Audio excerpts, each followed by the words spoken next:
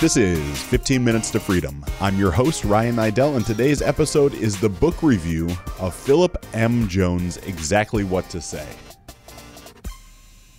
So today's episode is going to be a little shorter than usual. And I say that because Exactly What to Say is what I would call a bathroom book. And what I mean by a bathroom book is something that you could go to the bathroom, have this sitting in front of your toilet, and have it read in probably 2 days.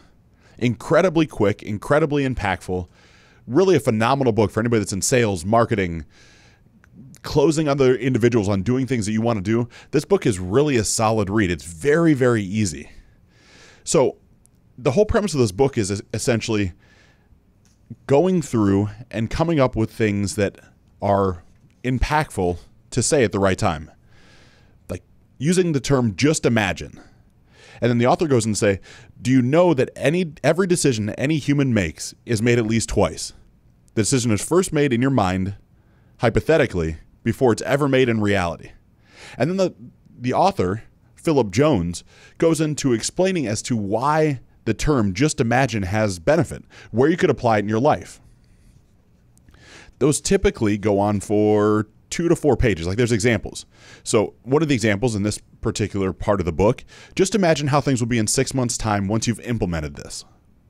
So you would use just imagine to paint that picture prior to setting up the frame of asking someone to buy a good service or product.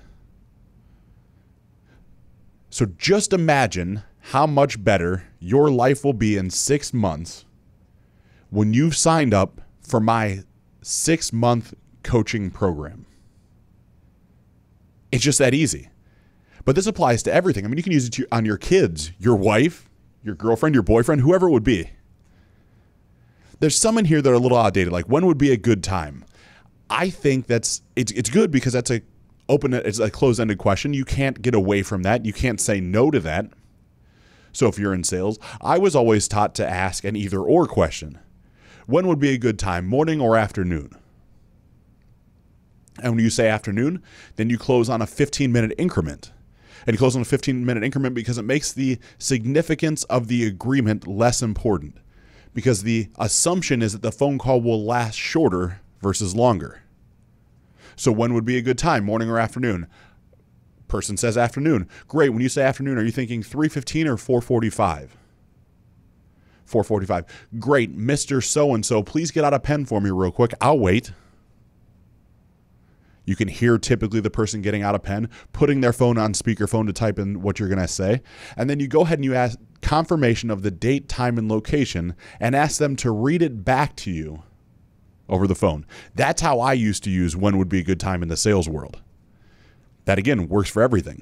Now, there are, 25 different lessons in this book, different little things to consider, like what happens next.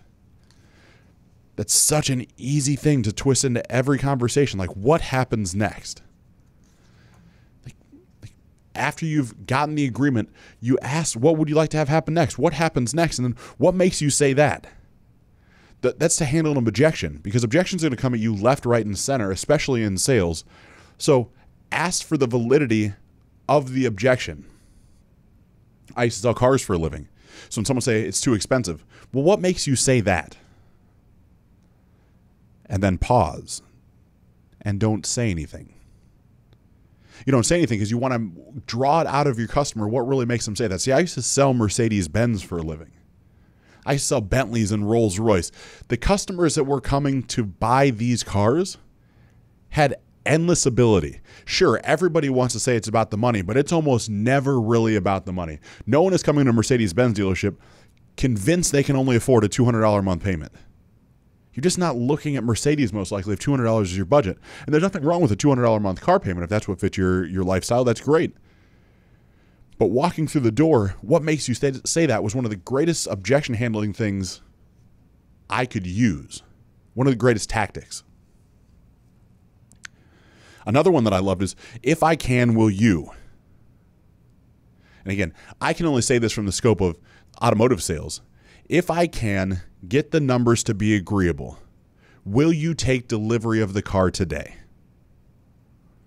I would ask this as a trial close when I'm coming back from the test drive, riding in the backseat of the car after trying to get them to say yes 45 times in a 45-minute test drive. I would isolate at that moment to see if I had someone that was ready to buy a car or was just out kicking tires. Now, I admittedly don't think anybody goes to a car dealership just to kick tires. I mean, who wants to spend 2, 3, 4 hours messing around with cars? I think if you took the time to drive to a lot that I was working at, you were a motivated buyer, and it was my job to figure out how to get you over the finish line. So that was the easiest way to figure out where we were at. Come back from the test drive. If I can make the numbers agreeable, will you take delivery today? I assume that's a yes. Go ahead and pull right over to the right where it says sold car parking. I literally would have signs up in the dealerships that said sold cars. So now I'm getting secondary affirmations that you're ready to buy a car before we ever get to the negotiation table. And if I've done my job the right way, I'm able to hold more gross profit. Because I don't think gross profit in the automotive world is a dirty term. I don't think it's something bad to say.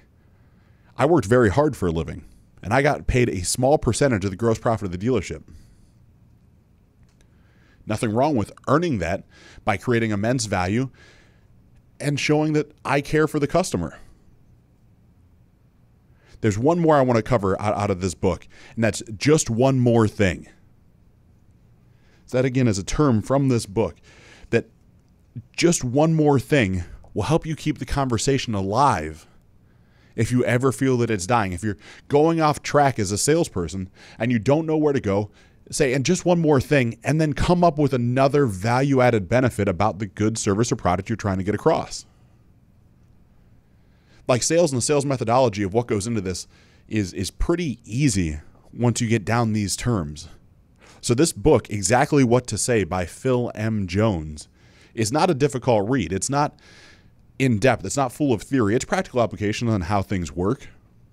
It's things that make great sense to apply to everyday life. So I highly recommend grabbing this, 122-page, super simple, small book, because it will change the way that you communicate with others. And you'll find as communication gets easier, every day you're able to get shit done. Hey guys, Ryan here. Thanks for joining me today. If you've enjoyed this podcast, please head over to iTunes, Spotify, or wherever you consume audio and subscribe to 15 Minutes to Freedom. If this brought you value, please do me a favor and drop me a 5-star rating. Then share this podcast with someone who needs to hear it. For additional content, head over to RyanNiddel.com. That's RyanNiddel.com.